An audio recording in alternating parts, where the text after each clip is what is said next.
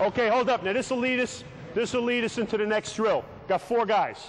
Okay, we'll keep the 4 fellas we have here, and we'll just have the other kids can just step off for a second. All right, we just take the ball out of bounds. We'll have you take it out. We'll have you play defense on him.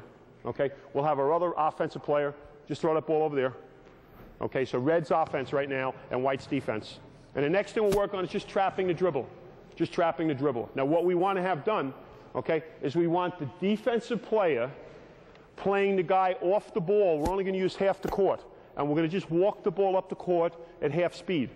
When the ball comes in bounds and you get it, you'll play defense. You guys can just go up the court a little bit. As he starts dribbling up the court, you look for an opportunity to trap him. Okay?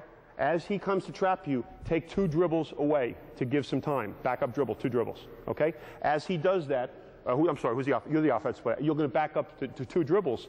That gives you time to button hook and get in position. So as soon as he leaves his man to go double, you tell him he buys time with the 2 dribbles. You button hook right behind that trap so he can throw you the ball and he gives you the basketball. Then you catch it, everybody moves up the court, and we'll do it one more time where you get trapped. Okay, so we're just going to do it twice up the court right now. What we want the kids to do is communicate the trap.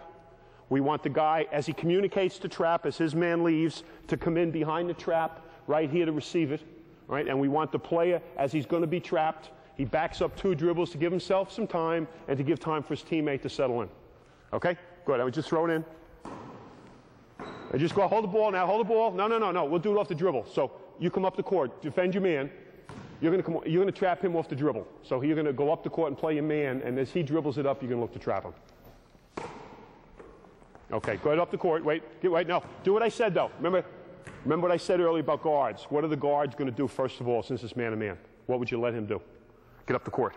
So you're going to hold it and keep it because you want to be alone here. But he's going to go up the court. As you start dribbling up the court, then he's going to come at you. Okay?